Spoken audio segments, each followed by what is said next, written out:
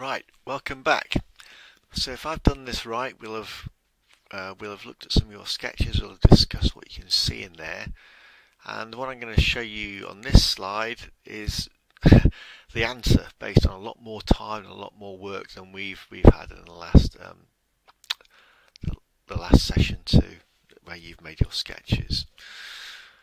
So here we can see three benches of sandstone. Those are the three I picked out earlier.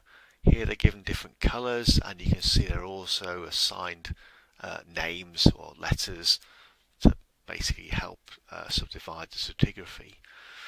You can also see a number of measured sections, so labelled 1, 26 and 19, superimposed on the cliff face, and those same logs are shown in here, 1, 26 and 19. And you can see that the lowest of the three sandstones, that's Roda W, which is coloured in green.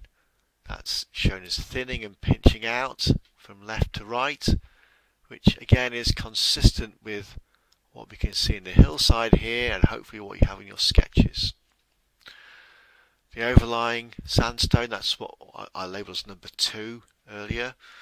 That's shown in red here as Roda X, and you can see that is also thinning and pinching out from left to right in the correlation panel, and that's borne out by what we can see here in the hillside as well. And the upper sandstone unit, that's Roda Y. That's more continuous. In the correlation panel it's shown as thickening slightly from left to right as we go from measured section 1 to measured section 19, and again that's borne out by what we can see in the hillside in here. Hopefully we've discussed these different points already. How can we explain those lateral variations in sand body thickness and bedding, and how can we identify the effects of those heterogeneities? So I'm not going to answer these questions, hopefully you've done that already. Okay, so I'm now going to return a little bit to the younger Oligocene cis conglomerate, which we said was in a unit called the cis Paleovalley, or in a feature called the cis Paleovalley, and that's one of 3 similar paleovalleys which trend north-south, and they sort of overlie and cut across thrust systems along the northern margin of the various basins in the south central Pyrenees. So those paleovalleys, including the cis paleovalleys, they're considered to be the main sort of routing systems. They're the main areas through which sediment, coarse clastic sediment, was fed into the Tremp Grouse Basin. And that they're intended to be long-lived features. So potentially, the oldest rocks that we see within that paleovalley today are Oligocene, but there's a large unconformity at the base of that, lots of missing time there, and it's reasonable to infer that there may well have been rocks which are older that once occupying that paleovalley, or that valley acted as a conduit to feed sediment at older times into the basin, potentially even during Roda sandstone deposition. The composition of the class that we see within the Oligocene conglomerates indicates that basically erosion was taking place in the axial zone. So we're seeing carboniferous rocks, for example, metamorphic rocks, which are basically being exhumed, and the erosional products have then been transported through the paleovalley. Okay, there's an overlying unit, the Colligats conglomerate, which overlies the cis conglomerate, and that has a class composition which indicates that it was sourced from the external zone of the Pyrenees. So we're not seeing metamorphic rocks, for example. We're seeing basically reworking of some of the Cretaceous and early tertiary rocks, giving us provenance for those conglomerates. So here we are, Sst Paleo Valley in the background again. You've seen this picture already, the Sst Paleo Valley.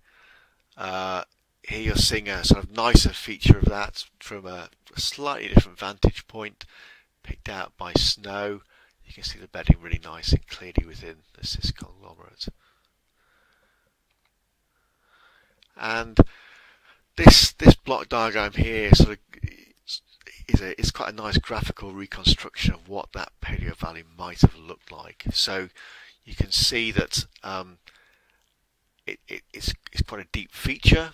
You know, we're talking about a valley which is probably in the order of half a kilometre to 1 kilometre in depth. You can see that the horizontal scale and the vertical scale are the same in this block diagram, and you can see the scale at the bottom there. That valley was effectively confined within very mountainous terrain, and if we look at the bottom part of the block diagram, you'll see there's an underlying structural control. So there are basically thrusts, or this is really a breaking between two thrust sheets, which are acting to create the surface topography, which keeps the valley confined to this position for a long time period.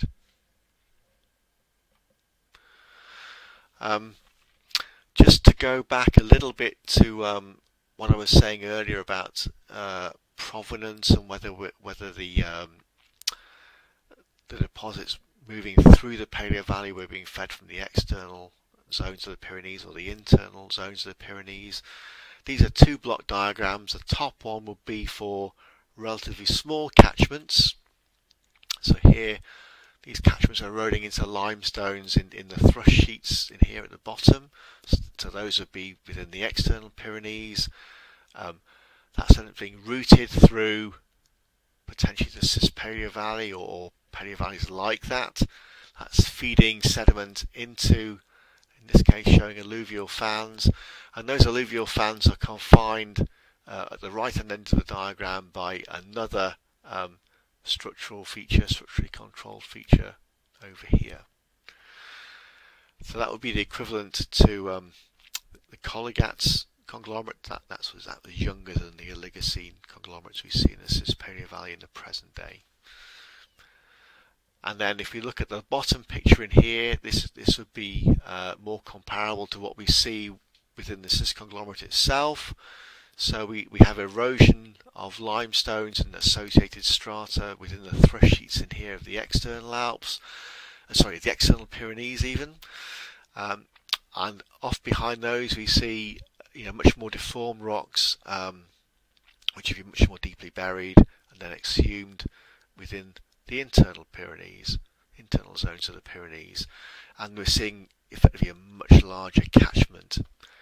Sediment still being fed through the Sst Paleo Valley and similar Paleo Valleys, and then because I have a much larger volume of sediment, that's basically it's moving further out into the basin, so it's overwhelming the structural relief further out towards the right hand side of the diagram, and effectively we're overfilling the basin and we're exporting that sediment much further south, and that sediment would end up essentially within what is now the Ebro Plain. So that's the next basin further south of the thrust confined basins that we've been looking at mainly.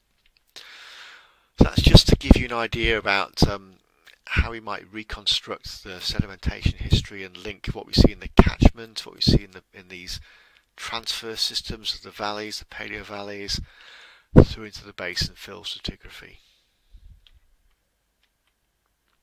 And I'm going to stop there. We're going to move on to 5.2.